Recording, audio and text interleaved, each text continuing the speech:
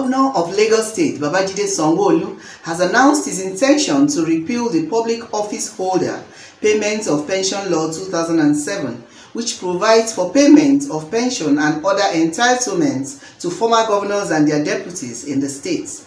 He made the announcement on Tuesday, November 10, during the presentation of the 2021 budget before the state lawmakers. Sanwo-Olu, who said the bill will be sent to the Lagos Assembly for legislative approval, stressed that the abolition of pension for former governors and deputies will reduce the cost of governance.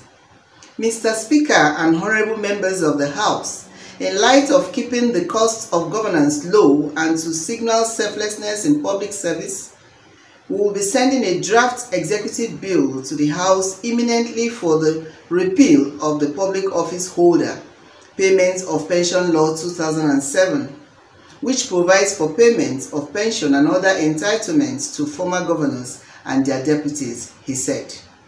Those expected to lose their pensions under the bill are the national leader of All Progressives Congress, Asiwaju Bola Ahmed Tinubu, who served as the governor of Lagos State from 1999 to 2007, and his successor, Babatunde Raji Fashola, who served for 8 years and is the current Federal Minister of Works and Housing.